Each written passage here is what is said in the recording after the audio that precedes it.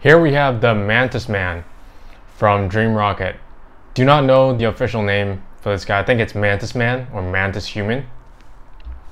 I think it's Mantis Human. Yeah. So this guy, I think it's supposed to be from Kamen Rider, from the original series where they had like the Cobra Man and Mantis Man, all these like kind of insect villains that were in the series.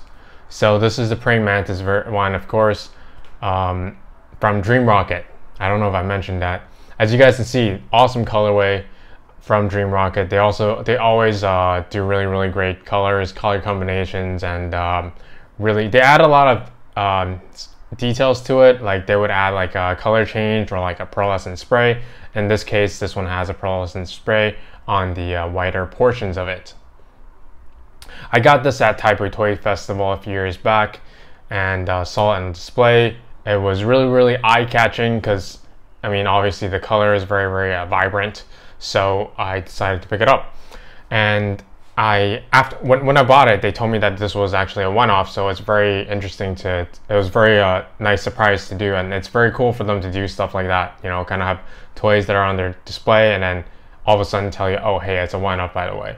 After you decide to make the purchase, which is really I think it's a very nice experience. So whenever you guys see them at the conventions, definitely check out their booth. As long as you see anything you like, I would recommend you really picking it up from them. For articulation, let's go with that first. The head is articulated. The torso here and the midsection here can move. You guys see that. The legs can move as well.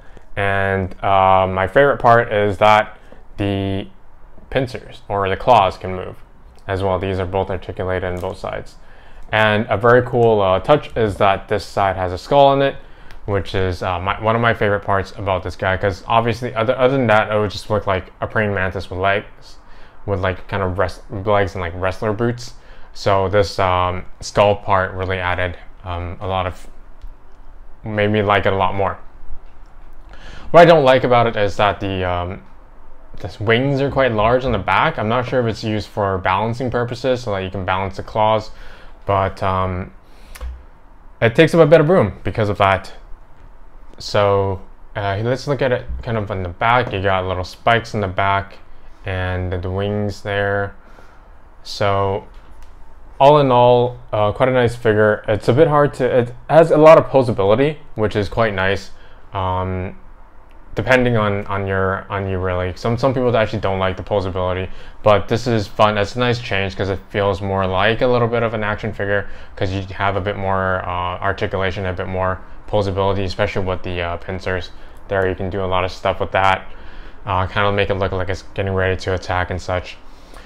Yeah, that's about it. I would definitely recommend this guy. I mean, I would definitely recommend most of the guys from Dreamrocket.